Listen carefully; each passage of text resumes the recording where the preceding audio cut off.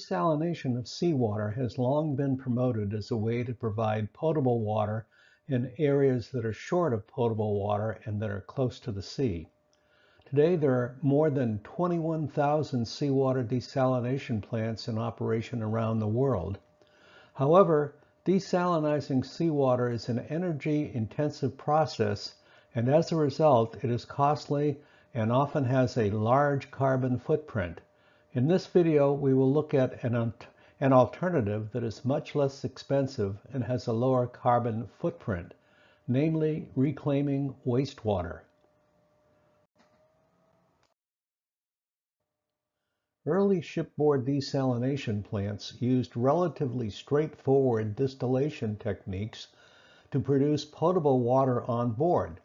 Those plants were not very efficient, and several technological developments were introduced in large-scale desalination plants to make them less energy intensive. But the basic idea is still the same.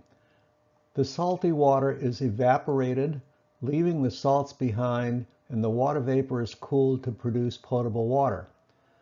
Desalination plants using osmosis technology force water through a semi-permeable membrane to separate pure H2O from seawater or wastewater. Both forward osmosis and reverse osmosis techniques can be used. Both types of desalination plants require pretreatment of the feed water to remove both organic and inorganic substances that can interfere with the desalination process, and post-treatment of desalinated water also is required. Water from the distillation process is completely devoid of minerals, so some remineralization is needed to bring the water back to normal mineral content for potable water and to prevent damage to pipes carrying the water. Post-treatment of water desalinized by reverse osmosis techniques also requires steps to ensure that any pathogens that might penetrate the osmosis membranes are removed. The cost of desalinated water depends on many factors. Generally, larger scale plants are more efficient than smaller ones, and plants using osmosis generally are less energy intensive than comparable capacity distillation plants. For that reason, reverse osmosis has been favored for new desalination plants outside of the Middle East. Seawater desalination plants are expensive to construct and typically require 25 acres or more of land at shore locations where land costs can be very high. The higher the salt content of the feed water, the more energy is required for the desalination process. In addition, since the potable water is produced at sea level, additional energy is needed to pump it inland to higher elevations. This can be a major expense if the areas needing the desalinated water are not near the source.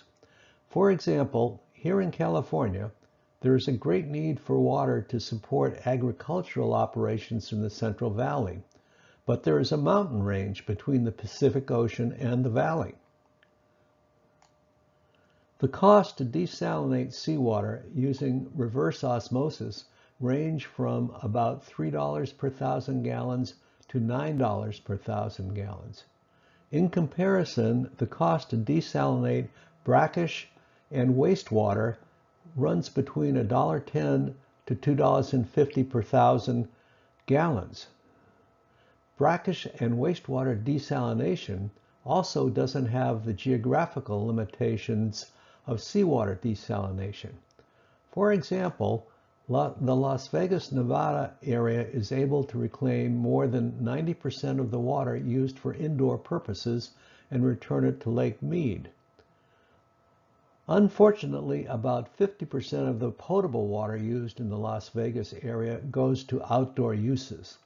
But with wastewater reclamation, the area achieves an overall recycling rate of about 40%.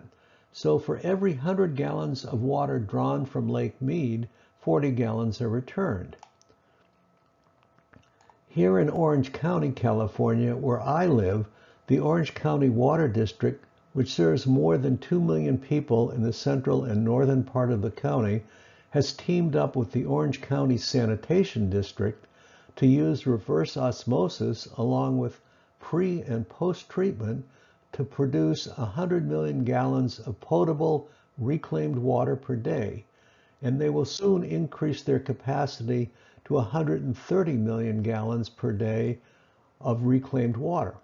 Elsewhere in Southern California, the Metropolitan Water District, which serves 19 million people, has plans for a 150 million gallon per day wastewater recycling facility in order to reduce its dependence on imported water to serve its customers.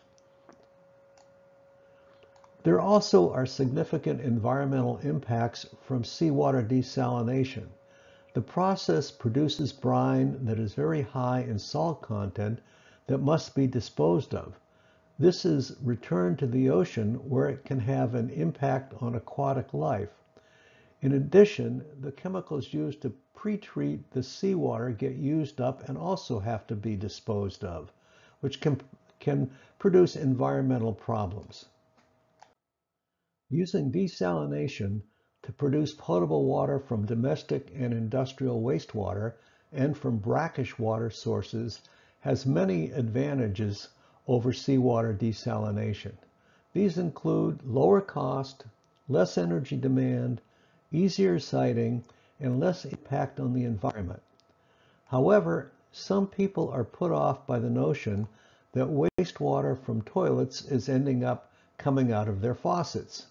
However, the desalination process, together with pre-treatment and post-treatment processes, produces water that meets or exceeds all standards for potable water, and in areas where wastewater desalination is in use, there have not been any major problems from the public with its use. Thanks for watching. Please feel free to leave your comments on desalination in the comments section. And please take some time to watch some of my other videos on climate issues. Thanks again for watching. Hope you've enjoyed the video.